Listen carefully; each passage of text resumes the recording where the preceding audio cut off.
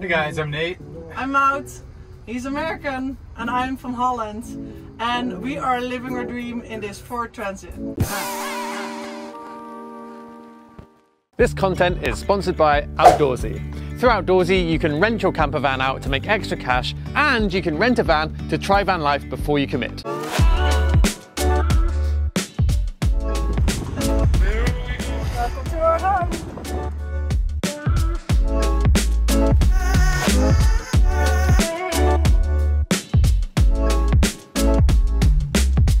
We met in Thailand and started traveling together, and then I lived in Holland with her for 3 months. She came here, got stuck because of COVID. We decided we wanted to live together and build a van and follow our dream, and this is what we got. We can't wait to show you around, so come check it out. Let's first talk about the layout. As you can see, we have a permanent bed, a lot of counter space. Of course, we want to maximize our space, so the first important thing we chose is not have a permanent shower. We chose to have a shower underneath this, hidden, because a counter space for us is very important. We love cooking, especially Nate, and we can fold this up, but we will show you later. This is our kitchen space. Obviously, we've got a two burner propane stove here.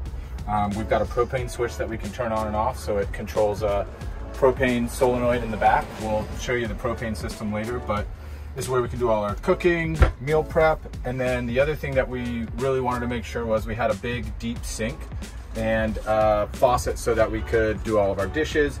One of my favorite things is the sink has a little rack in the bottom, so it basically serves as like a drying rack. When we need to put our dishes in here, we can leave the dishes in here drying.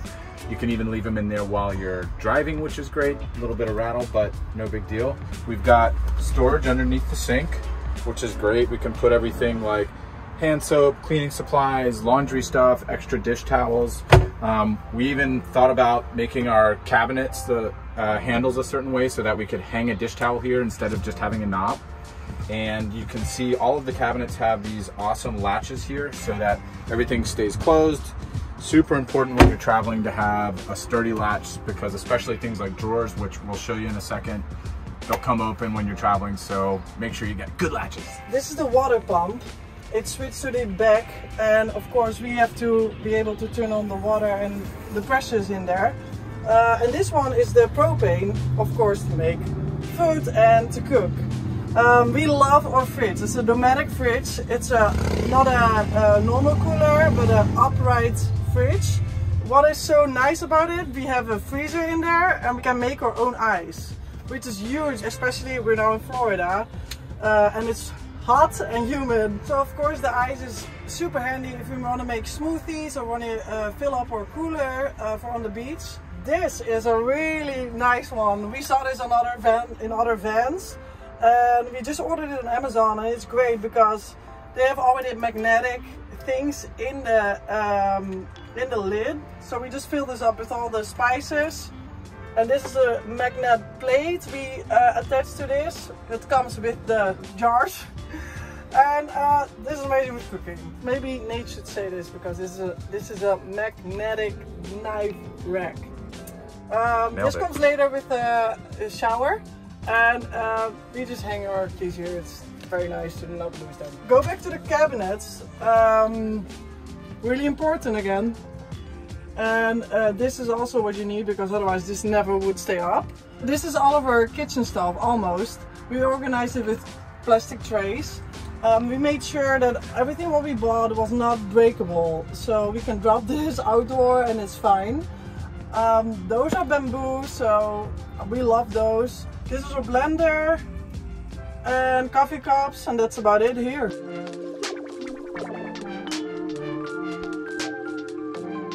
So now we go here to the drawers. We really need them because the shower we lose a lot of storage. So let's start with this one. It's very full with a lot of groceries, but it also fits a lot of in there. Here also latches are very important. Otherwise this will go open when you drive and it will break your drawer. And here we have our cups and pans and towels and other stuff that didn't fit anywhere else. And all of our food storage things, which is Tupperware. Forgot it. So a few of the other things in the front of the van, obviously a lot of people use this. It's a lagoon table. We made this out of butcher block for our top, and then you get the rest of the swivel mechanism from Lagoon. So it's great. This actually swivels all the way out, so we can put it and kind of give ourselves some outside space if we want to put drinks outside. We use this and sit here. It perfectly swings by the door, which was kind of a happy accident, but it's great if we want to sit, work. It's also nice to have this chaise lounge here because either both of us can sit here or one of us can sit here. I love sitting here for work, especially in the morning while Mount's still in bed. And it's just a nice space. You'll notice things like we strategically put plugs here so we can plug into our laptops and stuff. We'll talk about electrical a little bit more. Another thing what we want to talk about is this fan. It's great, and you definitely have to have that in your van because we're now in Florida and it's hot. We don't have air conditioning, but this is great because this with the airflow from the back windows is amazing. You have a little breeze. The good part about this, you can put it open even when it's raining, and there's different settings. So you can choose how fast you want to have it. Plus also the air can go in and out. So you go out, of course, when you're cooking, that's why we put it here. And in, of course, if you want to have a little breeze. Which we go back to those windows, which are amazing because you can slide them open and close. But the thing is, this comes with a box screen, and those both are from CL, all our windows. And it's perfect at night. We lay here, the breeze comes through the windows, and we survive Florida. It's like having air conditioning. It's almost like having air conditioning. And another great part is we have a screen there. We ordered that on Home Depot, custom size. So you put it down, and then we have a film night. And this is actually just a window shade. What very important is to have with this is a projector. We have it from the Bula, Android TV. So we put it on this table mostly here, and it projects right on there, and we have the perfect romantic van dinner night. Date night, movie not dinner. By the way, this is not sponsored. We just bought it ourselves. It's expensive, but totally worth it. And you definitely should have that. Also a good tip, you can put this outside when you're camping with a lot of people and screen this, project this on the van, so you have a big cinema night. For easy access to our stuff, we use every day, but we don't really want to have it here in our living room. It's very nice to have this and to put all our stuff, which is just a mess. And close it. Nobody knows. Our towels are in there, camera gear, laptop bags, all that kind of stuff. Another thing is the curtains. We bought this thing at IKEA, and we figured maybe we can hang those between the blocks, and it's seriously the perfect solution. We bought the curtains at Walmart for like 10 bucks, and it's nice because we have window covers. I will show you later. If you're here in the living room, you can shut those curtains and it literally looks like your house. Then the floor. The floor, we're so happy with that. It's very easy. It's not that easy. It takes a while. But there's 2 layers of foam, and then we put one big sheet of vinyl sheet on top, which some people do planks, but we wanted to have sheets, so everything in this van is waterproof. And it's also super cheap. Check out our YouTube video. We made a bunch of van build videos with all the materials, tools, step-by-step introduction, and it will help you. It's time to go to the back and show you the garage. Come with me.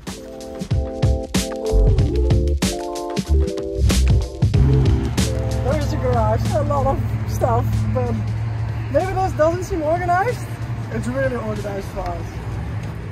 The good part of this is we both have our own bin you can also fold, but these are Nate's shoes, my shoes, We have yoga mats, chairs, table. This is a drone, propane, but Nate's gonna tell you more about all that kind of stuff. It's nice to have an open floor plan here because you can stack, and there fits a lot in there actually.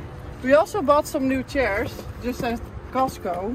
Those chairs are amazing because you can fold them like this.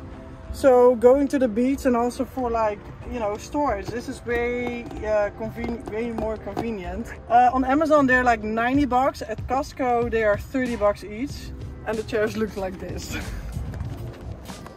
It's the wind, guys, it's the wind. They're so light and they sit very comfortable. What I also want to tell is this, I think it's one of the most complicated, I don't know, looking at Nate right now, Yes. It's so, it's like, you know, high level carpentry. What the most difficult part is, those doors, actually like nothing in a van is straight or leveled. And especially not those doors, because they're like this and they're like this. So, and this is all like custom made and shaped, so very hard. But we just put a wood strip in between and nailed everything in, and it took us days. Right here we have some of the different systems that make the van run. So the first thing here, this is our water system.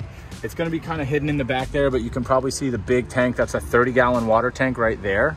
Looks like we need to get water sorted soon, but usually that lasts us 3 to 5 days at least. Showering obviously is going to use a lot more of the water. One of the cool things is this is our water fill hose. I just latch it onto the top of the propane box, but it comes right off. These ties are great, super convenient, Home Depot. And then make sure you get a filter here. This filters the water from the source. So the first thing you screw on is this, and then goes through the hose, fills up into the side. I'll show you this little side panel that we have in a second, but we've got a little door that opens so we can fill directly into the side of the van, also super convenient. And then right here, this is our propane box and propane system. If you just unlatch this, this has to be airtight for your own safety. But I made it so that we can basically just open this up and take this off, and then take the front off right here. And that's how we get to our propane tank. Obviously you've got to do all your connections. There's a solenoid in there, but it's airtight, it's fantastic. We've tested it quite a bit to make sure. There is a propane alarm on the other side to make sure that if there was a leak somewhere back here in the garage, we would notice that. This is our gas pressure gauge. Obviously monitors all of the gas pressure throughout the entire van. We have our hot water heater right here. This is just a hot water heater that we got on Amazon. Gasland is the brand. And then on the other side, we have our electrical. So one of the things that you want to keep in mind when you're building your water and electrical systems is the weight. So the water weighs roughly 8 pounds per gallon. So with our tank, you could be at full, it'd be like 240 pounds. On the other side, we have our electrical system. We have 3 100 amp hour lithium ion batteries. So it runs everything that we need. And then we have a 3000 watt Victron inverter and charger combo. You'll notice right next to that, this is our DC power system right here. I wanted to keep this towards the back of the van so I could access this in case I needed to change anything, or if something shorts out or you need to change a fuse. Keep that handy so you can get to it. Otherwise, it's going to be very hard to fix anything. This is our shore power plug. So it's a 30 amp plug, so you can plug in. We built on the side of the van. You can just open it up like an RV, plug in, and it'll run the entire electrical system off of shore power, which is super cool. In the back right there, you can see that's our panel box for our AC system right there. So we can switch any of the fuses there, all that kind of stuff. The fuse panel in the back there is for our AC power. And the last thing that I'll mention in here is this plug right here. I would definitely recommend putting an AC outlet in your garage. It's super handy for us if you're into any kind of adventure sports. So we have 2 inflatable paddle boards back here, and to power the air pump, I can plug right in the garage instead of having to run an extension cable or something. Inflate the paddle boards back here, deflate them with the pump, which is super convenient. If you had like bikes back here and you wanted to put an air compressor for your bike tires, You can plug right in the garage. If you have friends that want to charge things, they can plug right in right there. It's super convenient, so definitely consider putting an AC outlet in your garage. Support for the bed is pretty straightforward. We just used 3/4 inch plywood and we made these beams. We did put a few supports in here, and then obviously the boxes for the water and electrical system add some additional support. Ran all the cabling across the bottom of that. It's a lot easier if you do the cabling underneath the bed versus doing it through the ceiling. That's an option you're gonna have if you build a stationary bed. If you have a convertible bed bench, might not be able to do that, but makes it a lot easier. You can get to all of your wires. If you put everything in the wall, it's gonna be hard to change stuff if you ever needed to, so keep that in mind. One of the things we love in the garage is this garage light we bought on Amazon. It's got a dimmer on it. It's got a motion sense on it so that you can just turn it on and off with your motion activated, or you can have it on all the time. It's magnetic, so it sticks to the side, which is really convenient. And the other thing we'll take a look at, this is the shore power plug. And over here on the side, right here is where we plug into our shore power. Boop. 30 amp plug, so you can power your entire van right off of shore power, especially great if you're at a camp spot. And on the other side, to go right into our water system, we've got a fill port right here. It's locked right now. I would definitely get something that locks so that people couldn't potentially put something bad in your water tank. This is how we open and fill our water tank. So we've got a little fill spout right here. And you'll see here, this is a vent. This just allows your tank to vent so that if you're driving or whatever, it makes sure that water can spill out if it needs to. Hopefully it doesn't. And you can lock your water and keep everything nice and safe. The only other thing I think to point out, we can't really see the solar panels on the top, but we have 3 175 watt new Power solar panels. That's 525 watts total. We kind of went overboard on our solar panels because it reduces the number of batteries we need, or we can charge up so quickly that we hardly ever drop below, I think 80% is the lowest I've seen, maybe 75. But if you have good sunlight, or even if you don't, get extra solar. It's cheaper than buying more batteries, and it'll help you stay off grid, help you stay fully charged all the time. Hi! I want to show some lights. Those are amazing because you can change the direction. So we love like light vibes at night. We can play with those three, the two in the front, the kitchen light, and with those. The nice thing is you can move them around. And you can also have different settings. I don't know if you can see right now because it's light, but you have of course 1, 2, 3, and then the red one if you want to read at night. You can charge also your phone in here. It's amazing. Okay, we're sweaty. I think we need to shower. One of the things we got asked about the most is our shower, so we're gonna show you how it actually works. So the first thing you do is you open the countertop, you hook it in the wall, onto the wall like that. Open the doors, and then here's the toilet, of course. For the thing, you need a vent.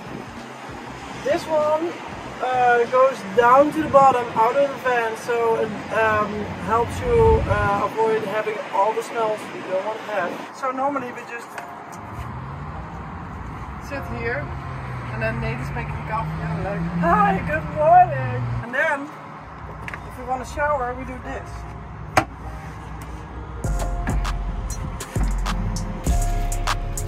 So we put hooks here on the ceiling and here also on the shower curtain.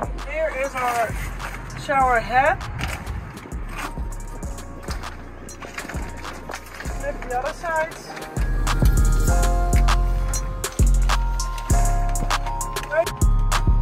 Hi! It's great! I made window covers. To buy them is $750 or something, and I made it by myself, so it's way cheaper. $150. Check out my YouTube video. I show you how to step by step. We pop this in. It's very nice to get the sun out, not let the heat in, and also when it's dark, of course.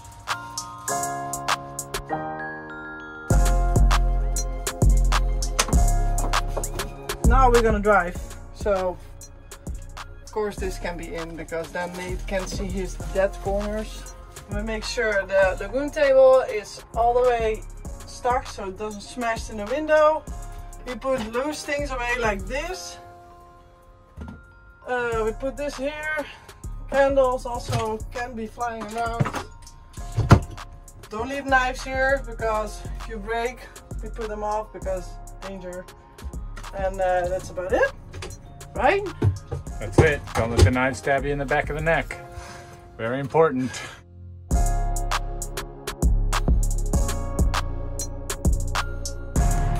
This was our van tour. Thank you so much for watching. If you guys have questions, please leave them in the comments below. If you enjoyed the video, we always appreciate like, subscribe, and you can follow us on Instagram for all the daily adventures at Vanning Wilder. See you next time. Or see you on the road. I hope you enjoyed that video. If you hadn't noticed, we do sell an ebook for how to convert a van. It has over 190 pages of detailed instructions and diagrams, also 25 video tutorials which are specifically for the ebook buyer. Creating a van for many people is obviously a really intimidating project, but I really believe, and I've seen it time and time and time again, that with the right information, anyone can turn out with a pretty decent van conversion. So check the link in the description, subscribe to the channel if you are not already, and drop us a comment if you like this video. Thanks for watching, and we'll see you next week.